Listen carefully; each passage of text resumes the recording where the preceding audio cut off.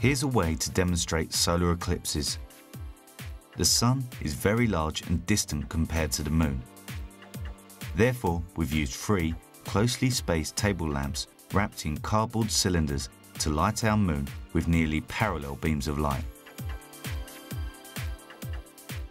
One pupil can represent the Earth, and the moon and its orbit can be represented by a ball fixed to a hula hoop.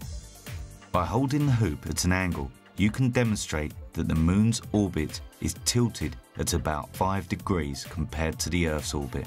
Most of the time, the moon will not line up exactly with the Earth and sun, so usually the moon cannot be in a position to block out the sun.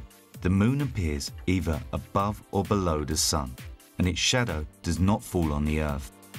But occasionally, the Earth will be at a place during its orbit where the moon's orbital inclination allows it to pass directly between the Earth and the sun. It is only when positioned here that the moon will completely block out the sun, and that is when we see a solar eclipse.